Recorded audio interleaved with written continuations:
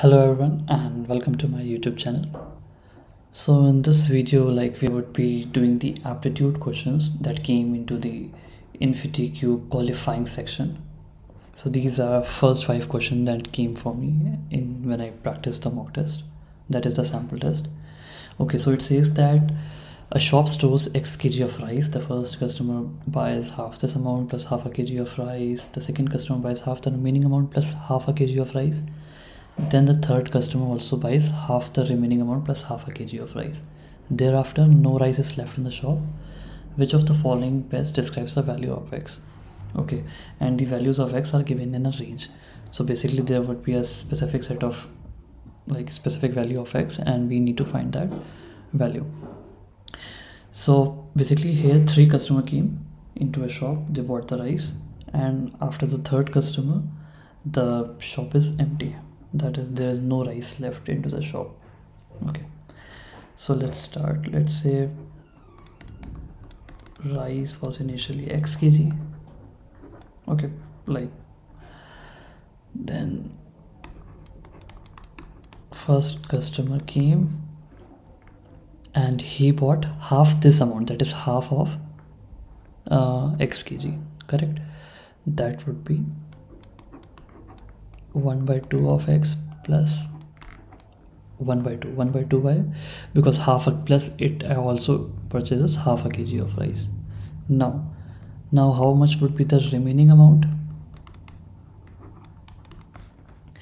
Remaining amount would be X minus this much, that is half of X plus half. Now when you would solve it, it would come like 2x minus x minus 1 by 2. That is basically x by 2 minus 1 by 2. Now suppose this value is equals to y. Okay, now second customer would come. How much would he purchase? He would purchase half of y plus 0.5, correct? So he would purchase y by 2 plus 1 by 2. Now how much it would be remaining? Remaining would be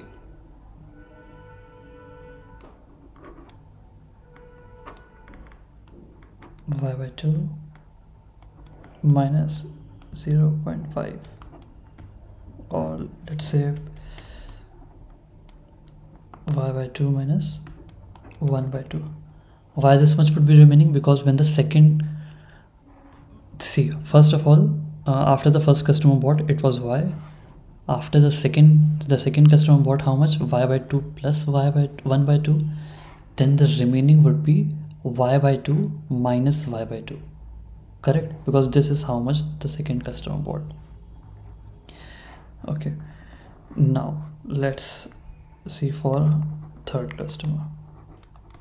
Now third customer, suppose let me see it to be Z.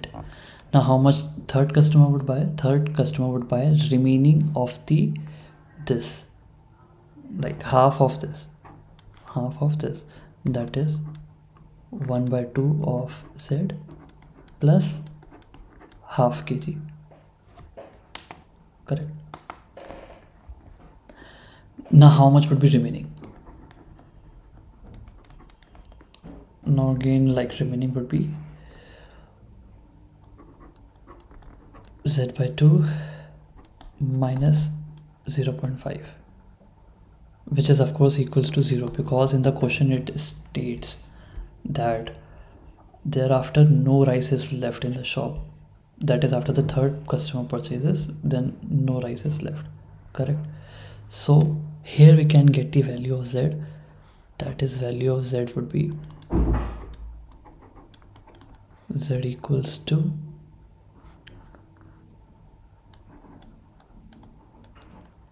0.5 into 2, which is equals to 1, correct? Now we can similarly find the value of y. Here it's written y by 2 minus 1 by 2 equals to z. So we can write here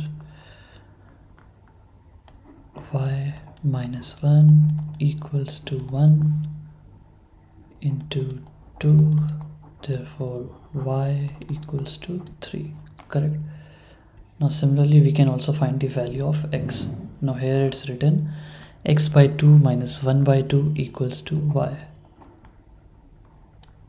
So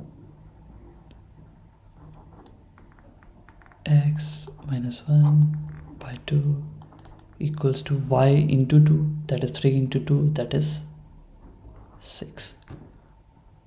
Correct. Now here 2 would be cancelled. Now this gives the value of x equals to 6 plus 1, which is equals to 7. So this is our answer, x equals to 7, and this value would be in this option. So this is the correct option. Okay, let's move on to the second question. Now it says that a lotion maker has to mix 3 perfume fragrances, sage, musk, white lily, with 3 moisturizers, shea butter, vitamin E, and flower seed oil, and fill them in 3 boxes, white, pink, and yellow. Correct. Let me change the color once.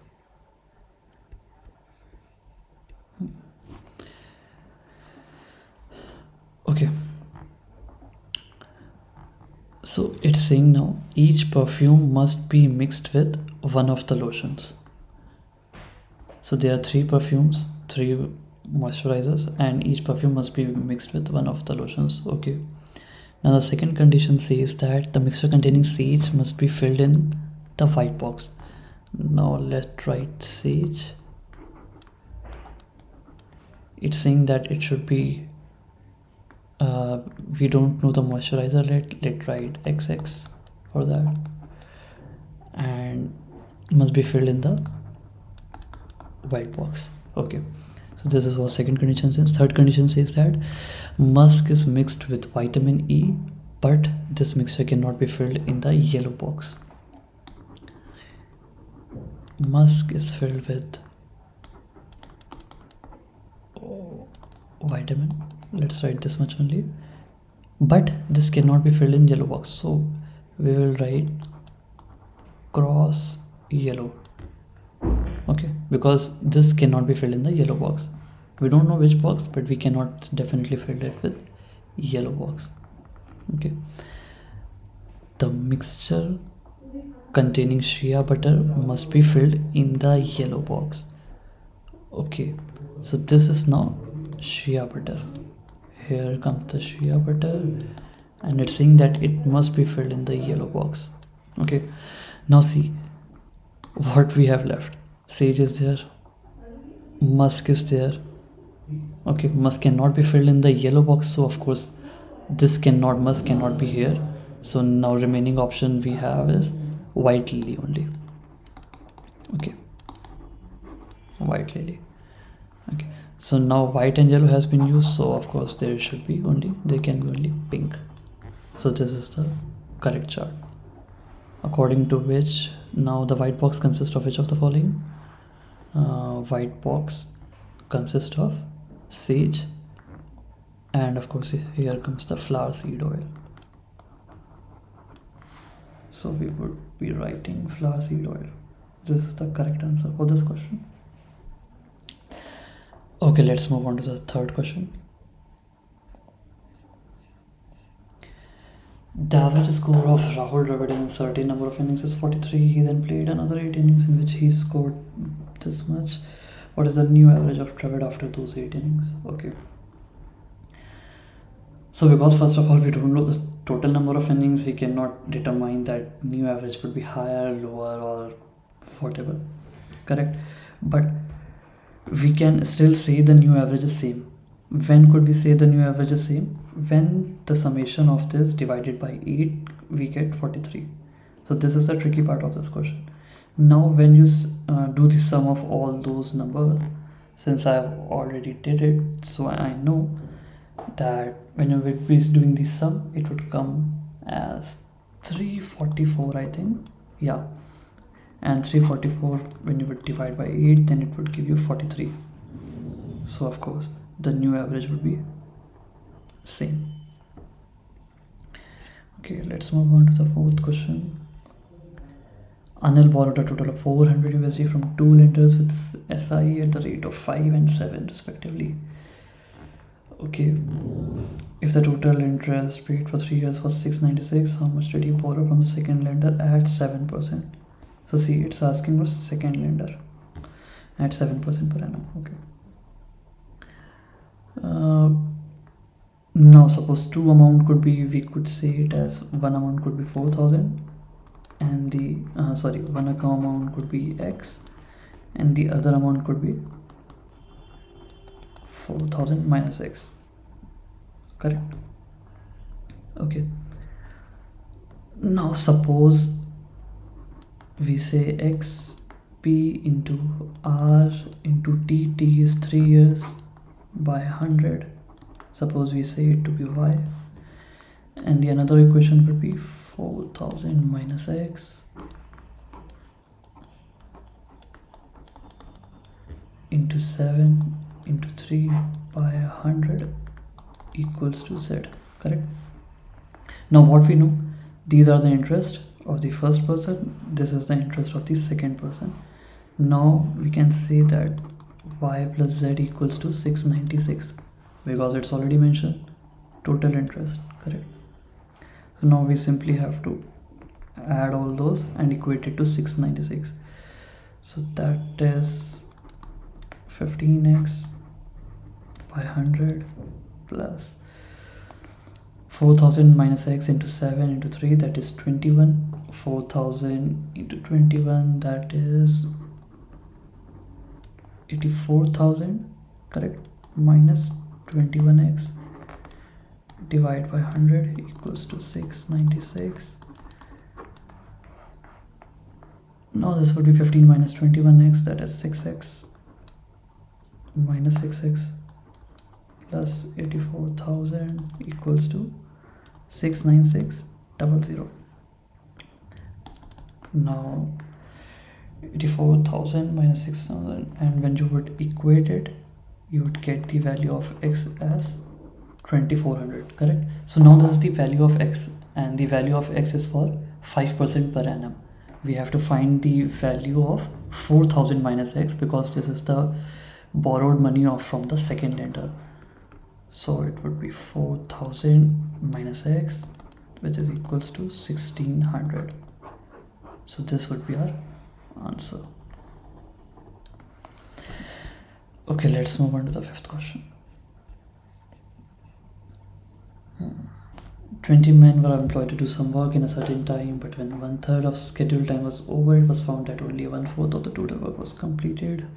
How many more men should now be employed to complete the work in 3/4 of the group? Okay. So now what we have been provided here, number of men, we could say it as m1 equals to 20.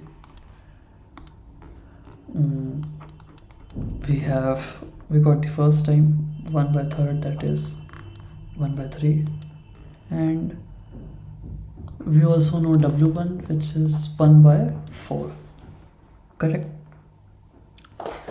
Now it says that how many more men should be employed. So suppose more men is denoted by m2, which is equals to 20 plus x, correct? Now new time, we see earlier we have to complete the work in t time, that is whole one time, correct? T time. But now we have to complete the work in 3/4 of time, 3/4 of t, correct? And we have already utilized 1/3 of our time. So our new time, that is t2, would be equals to 3/4 minus 1/3, correct? So this would be equals to 12. 3 4s are okay, this would be equals to 5/12.